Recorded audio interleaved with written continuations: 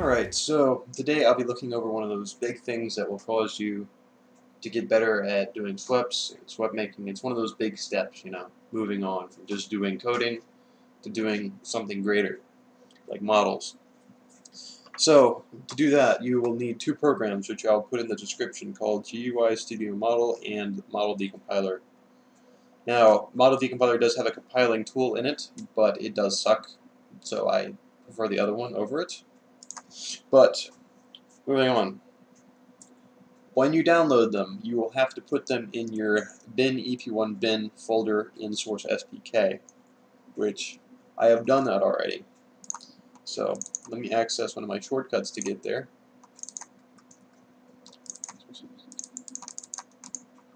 Alright, so you'll have the program GUIStudioMdl and MDLDecompiler.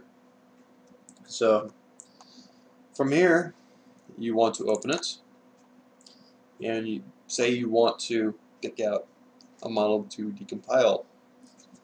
So you have a world model and you want to fix it.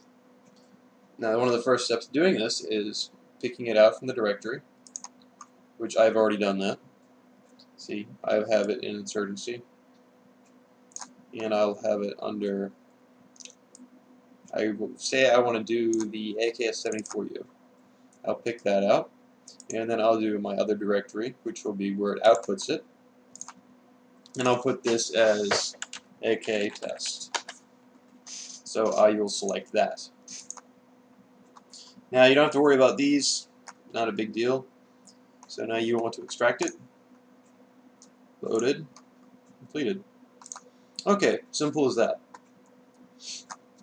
So from here you will be faced with a couple files, such as SMD files and QC files. Now that's what happens when it decompiles it. It'll take it from this right here and turn it into that.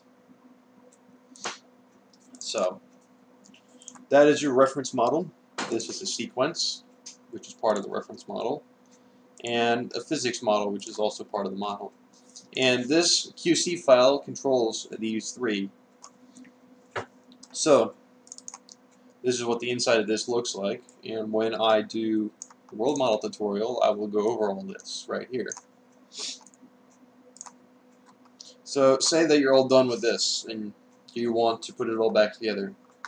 To simply do that, all you have to do is go to GUIStudioMdl and open it.